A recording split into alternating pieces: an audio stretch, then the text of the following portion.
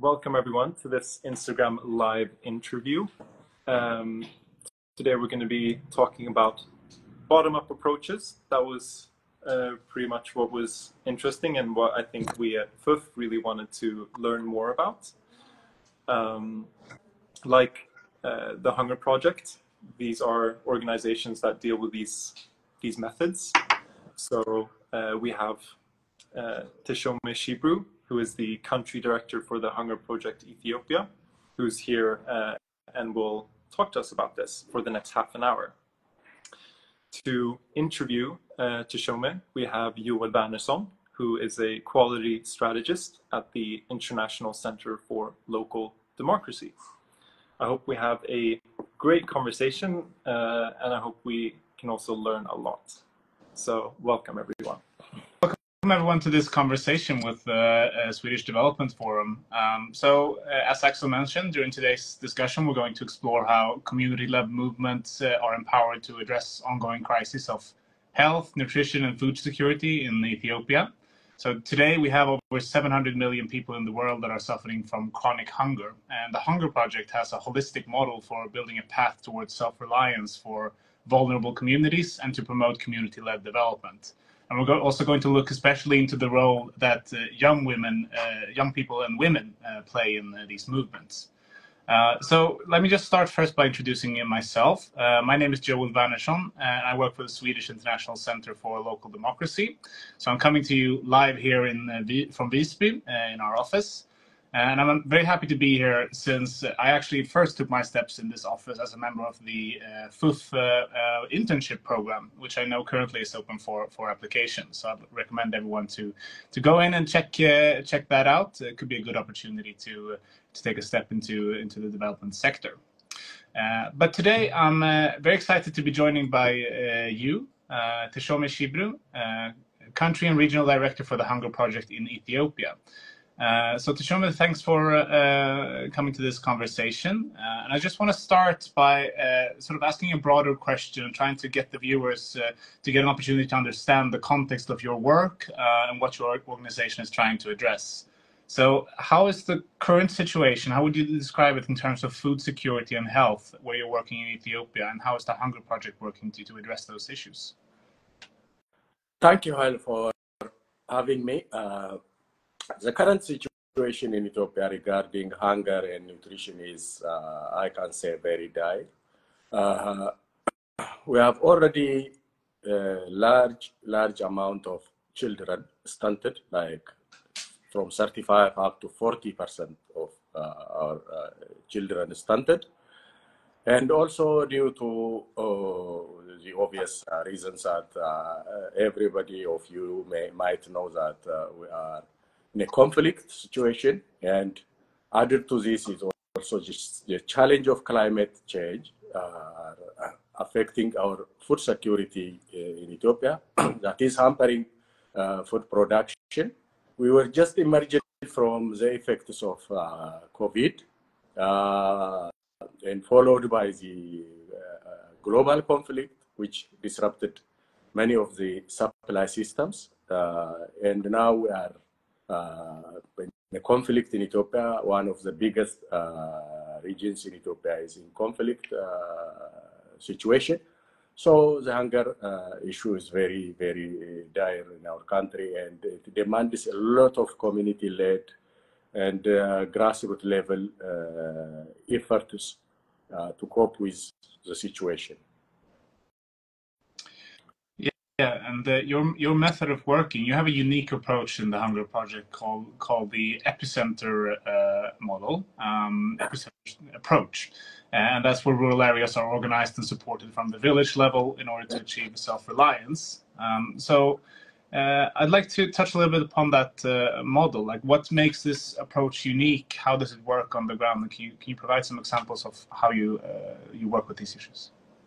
Yeah, our grassroots level approach in which we empower the communities to be self-reliant, to be confident in ending their own hunger is that we say we start with women, which we really do. And so in doing so, we start with a tool called VCA, vision, commitment, and action. We conduct a lot of workshops in areas where we operate to exercise community visioning, for communities to vision their own future and agree on a vision, like that vision setting. Based on that, communities also develop action, what we call like strategic plan in action. We do these things through our project field officers and volunteers. During the workshops, we facilitate the election of every 150 members. Clusters of families will elect a man and a woman animator. We call them animator, who are community leaders. So depending on the level of the targets, we have as many volunteers as needed. That is community level volunteers.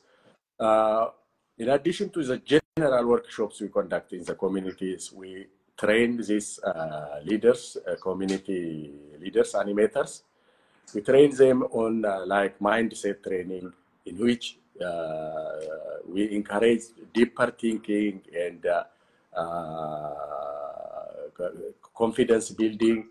And we go on like leadership training, basic leadership, and also facilitation training, in addition to the issues we address like nutrition, sanitation, food security, livelihoods, landscape restoration, which is resilience building. So in doing so, we also continue training the community members on their rights, their entitlements, and we also, while doing so, we also engage local government, because we see that we believe that leveraging local government is a very key issue for sustainability, in addition to the community. So communities, regarding the services, these community leaders who are educated in different areas like their rights, their entitlements, will be facilitated to conduct like a community scorecard. They visit different service providers in the government. Like if it is water, they visit water facilities. If it is health issue, they visit health facilities, schools, and all relevant service providing institutions locally. And then they come up with a list of activities that are not implemented according to the standards and entitlements, and also which are not implemented. Then we organize or facilitate interface meetings between the government, service providers, and the community, and discuss issues. Why the services are not up to the standards. Then we start planning. So now, what we brought to the community, that is our projects will be coming into the picture. So we plan based on what resources the community have, what resources the government have, what gaps are observed during the community scorecard, and plan and implement together. So this way, communities will become build confidence, believe in themselves, doing whatever they want, whatever matters for them, and also government partners also become part of the process with the community, and they contribute to what we are going to implement. This way, we start from the grassroots, from the community, and implement our projects. It's not like we go simply and say that you people, we came up with this and this project, and we want you to do this and that, because it's like training first, empowering first, then planning together and implement together through our volunteers. We usually have very few staff on the field. We very much rely on community volunteers that we recruited, and also government officers who work village level. There are village level officers in areas of agriculture, health, animal husbandry, and all kinds of activities. So we integrate everything together and work with the community and the local government, leveraging both the local government and empowering the community. So with this, we believe that even if when we finish the project and go out, we already established a very strong relationship between the community and the government, and it is very likely that the project will continue, and the communities stop seeing their local governments as masters, as people who are there to watch over them, and the government officers seeing community, feeling that they are there to control the community and things like that. So we create amicable, cooperative situation and implement the project. This is how our approach works on the ground. Perfect. Thanks. So you mentioned that at the outset of your interventions, you start by empowering women. And if you look at the broader East African region, there are a lot of powerful patriarchal norms in society, in communities. Could you talk a little bit about what obstacles are there for women to gain economic and political power in Ethiopia, and how do you work to empower them as change agents? Yeah, as you rightly said, women are marginalized, I can say, in our societies, in our communities, in Africa, in Ethiopia, and everywhere. One aspect of this is they are limited access to finance, limited access to knowledge, limited access to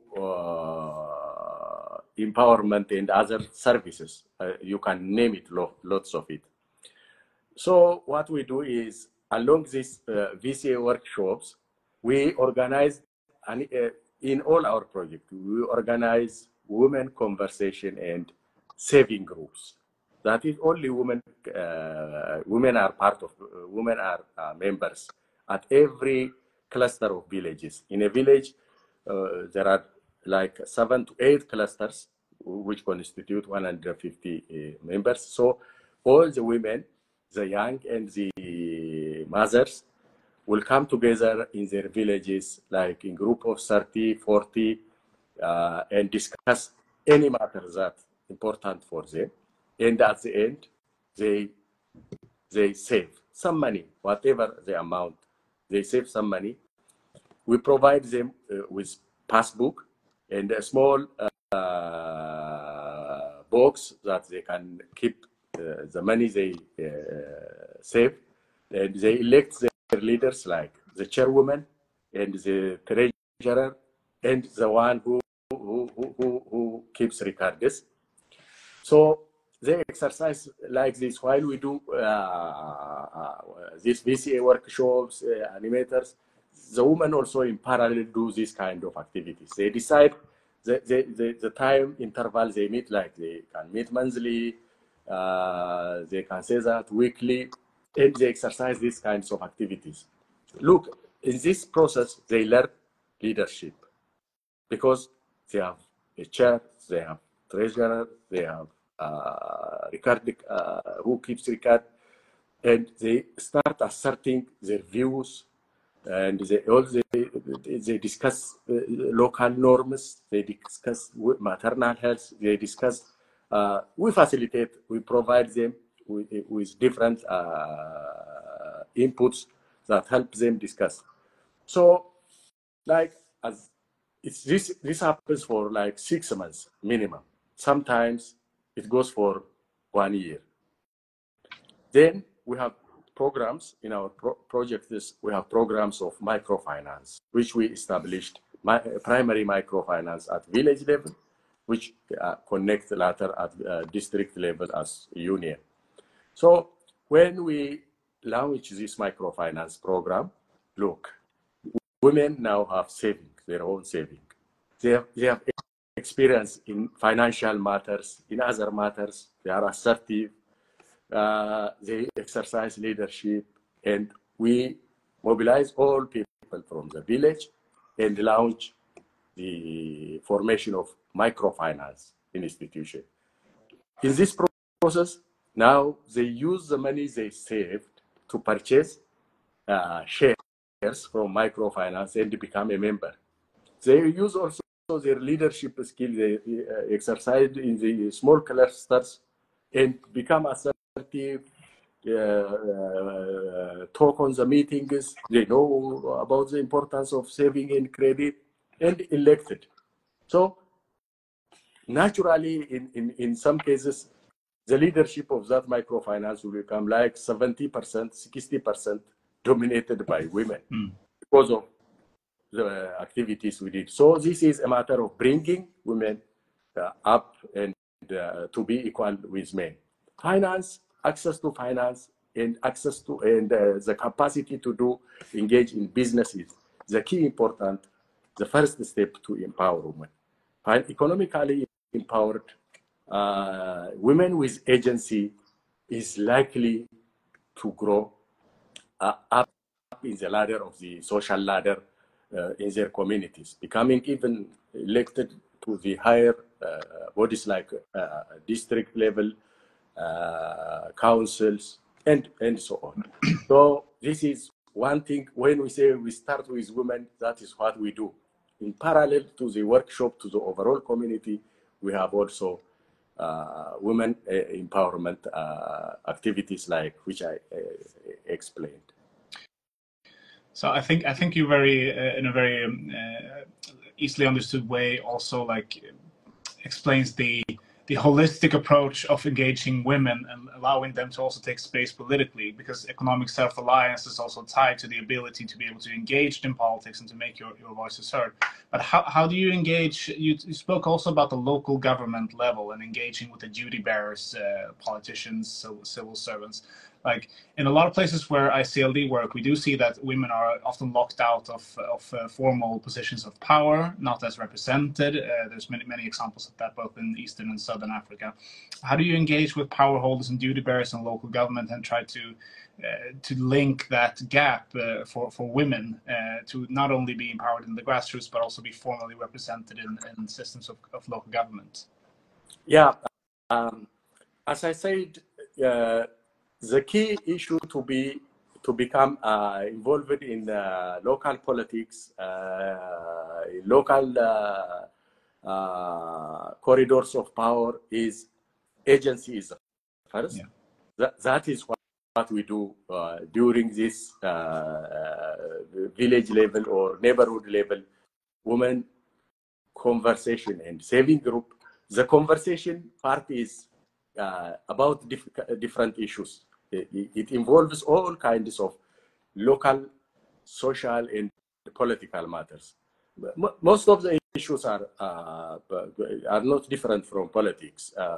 For example, like budget monitoring, expenditure tracking issues, and prioritization of community level activities, such as, for example, there is a government budget coming from in the form of block grant, and in prioritization of those issues, these women leaders and the animators are the key participants on those issues, and in doing so, they engage with local political leaders. They start to see those leaders like they are, even in some cases, they are better than those leaders who they elected, and they advise them. They assert themselves in providing ideas on how to prioritize issues. When they do like this community scorecard, who are participants? The participants of this community scorecard are those women leaders and those the animators we selected. When doing so, they go to the offices of the local government. They discuss with them. They critically value, because, as I said before, we educate them on their rights, entitlements, and the standards. For example, it's nothing. which is written in the government policies, standards. For example, there are health standards, there are water service standards. There are so many standards, educational standards. We educate them on those. Understanding those, in some cases, they are even better than some of the government officers due to this education. Yeah. Because most of the people don't even read, even in the government sector, there are people who don't read policies and entitlements of the community, rights of the community. So they are smart. And that's why I said that during election, like for local councils, district level councils, these people are very, very agile and easily get elected. Then they are also very active in those councils, yeah, which makes them again candidate for upper level, like zonal level, regional level representation of the community. These are men and women equally participated in this process. In some cases, the women are, because of our separate treatment through this community conversation and saving group, they are excels in some instances because of the obvious reason. Women are very agile in leadership, in management, especially financial management, economic activities like income generation activities. So this makes them to join and go up in the political ladder. We believe so. The issue, the only challenge is that in some instances that the level of education is a problem. That is, illiteracy in our cases in rural areas is like 50%. So this is one challenge. But these days there are a lot of girls going to school, even going up in like the second, third tertiary of education, and we mobilize those young mothers and young girls also to join this process and become leaders of their communities. Yeah, and that's a key lesson to be learned to, like, in order to allow vulnerable groups to engage in politics, it's important to both build capacity at the grassroots level among the community, but also to engage with the duty bearers at the local government level, and to capacity build them into taking rights holders' perspectives into account. And that's also something that the ICLD works a lot with. We work more from the duty bearer perspective, but always trying to almost force them together with the rights bearers, with vulnerable groups, to collaborate, to open up venues for engagement and for dialogue. Yeah. But I want to turn to, because we have a question in the chat regarding the conflict dimension of working in Ethiopia. And as a lot of people know, and as you mentioned also in the beginning, conflict and ethnic divides is a very common division within communities in Ethiopia, and there's a lot of armed conflicts as well. And when speaking about human rights and sustainable development, I think the conflict dimension is impossible to leave out. So there's been conflicts in Tigray, in Oromia, Amara, and other areas. And I think there's about 3 million people that are internally displaced in Ethiopia at the moment. So given all these ethnic divides and conflicts in the area, how do you navigate these conflicts when doing your interventions, when you're engaging the local community and trying to prevent ethnic discrimination within communities where you engage? You know, we work at grassroots level, more or less like the same people, same ethnic groups at local level, but conflict can come to that community. For example, we have projects in Amhara where currently there is a lot of conflict situation. Yeah. But this process we were doing when we start the project helped us to navigate this process. How? We empowered the community to do project activities. And there are so many leaders, community leaders in our projects. We almost, I'm not speaking about other NGOs, we didn't stop our projects in Amhara, for example, because banks are working, we just transfer banks, and community leaders are taking it forward with some engagement. They advise our local project officers. Now the security is not bad because they made telephone discussion with our project officers, and they say that now it is okay. We can do such and such things. We can engage in agroforestry. We can engage in animal husbandry activities. We can engage in services of like animal breed improvement, like artificial insemination. So the community leaders are, these volunteers are like our project officers. And we managed to continue the project. And but this is evident. So if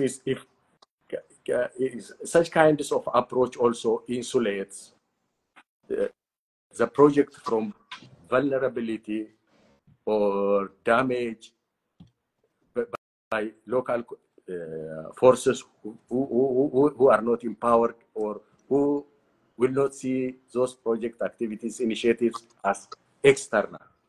Now even the government officers are not as accessible as we are to the rural areas where conflict is happening, because we have our animators, our community leaders, women leaders are there on the ground, and we managed to continue our most of our project activities. Of course, some project activities like landscape restoration, like tree planting, and activities are affected because of the obvious reason, because it happens in forest areas. So except those, we managed to implement. So empowering community to lead their own development helps even in challenging times. These are what I can say. Yeah. Well, thank you so much. I want to finally move to the perspective of young people in your interventions. So, if you look at the median age of the population of Ethiopia, it's at the moment it's below 19 years old, and compared to Sweden, we're above 40 years old in the median age. That tells you something about the demographics of the country and the importance of including young people in political processes and in leading the community. But I experience sometimes when traveling to these countries with ICLD that there's norms in society to defer to the elders usually, and to respect the elders, and for youth not to really make their voices heard in the same rooms as the elders sometimes when you have participatory processes. How do you work to constructively engage young people in your community engagements and to raise them as grassroots leaders? And do you think that digital solutions like play a part here also? Do you use digital solutions to engage them? You said rightly that we are quite young population, and we have to cater for the needs, aspirations of the young people. And we, as much as possible, try to engage the youth in our project activities, different kinds of project activities. And even our project partners, community partners, are due to these demographic reasons, are mainly youth. If you see women groups, there are a lot of youth, but mothers, young mothers, and young farmers are part of the project. But there are certain youth groups that need also different approaches. The educated, somehow educated, and could not either access employment in urban areas, or also not happy joining back to the agriculture. So we started such initiative as like making us agriculture smart for the youth. That is, this is in a process. We are not yet implemented much due to mainly so to accommodate youth For example, we initiate value chains, agricultural value chains. For example, dairy value chain, in which local youths who are educated work in workshops like dairy processing workshops, which collects milk from the local farmers. Because I said that we do animal breed improvement and rangeland management activities. So they engage in such kinds of activities like local job creation. The other is also we encourage mechanization of the farmers, like local businessmen, local farmers who purchase tractors, combiners, so that and recruit the youth to conduct farming activities through, which is friendly and which is attractive for the youth to conduct farming like rather than like their ancestors. So yeah, like establishing a sort of like a company, local company that lease tractors and other farm machineries, so that the youth will get employment and also the farmers back in the field with less labor. These are the initiatives that we are promoting, like through digital processes like leasing agricultural farmers. The other is also digitally, I think the youth need to access digital services like farm services, in which we provide information like soil information, weather information, because these are educated and more agile to use such digital services and help also their farmers. So making agriculture more use-friendly, educated use-friendly is one of the strategies we are trying to promote in areas where we work. Thank you.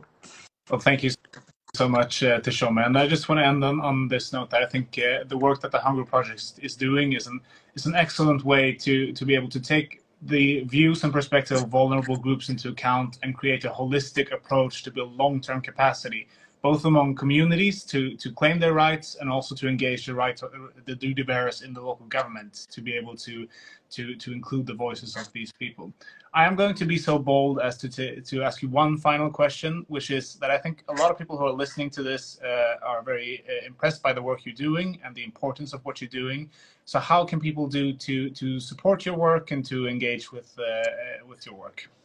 Yeah, people can support us in different ways. Private investors, private donors can contribute small amounts for, like, we have different offices in Europe, like TFG, the Hunger Project Sweden is one of them, and people who live and support, who believe in our work can support in any small. No, there is no small contribution. Okay, it is a small things that there is an Ethiopian saying that a single apple is like an ornament for a group, but 50 is a burden. So if one contribute, if everybody contributes one apple, so it will be like providing a small gift and an ornament. So people can support us in this way. The other is anyone can learn from us and work from us, like in group, in consortium, like-minded NGOs or civil society groups can join us and work in Ethiopia. Thank you so much, Teshome. And as we say in Sweden, många bäckar små bildar en stor å. So if you go to the Hunger Project's website, you can support them. And thank you so much for the opportunity to moderate this conversation. Thank you, Joel and Teshome, for a really interesting interview. Thank you, Teshome. He's flying back to Addis Ababa tomorrow. So it was great to have him here for this. And thank you so much, Joel, for your interesting questions. I think we went a bit over time, so I hope everyone's okay with that. And we had a bit of a hiccup, but we will, as I said, put that in one video on FUF's YouTube channel. I hope we answered your question. I forgot the name now, but yes. And thank you, everyone, for tuning in. Bye-bye. Thank you.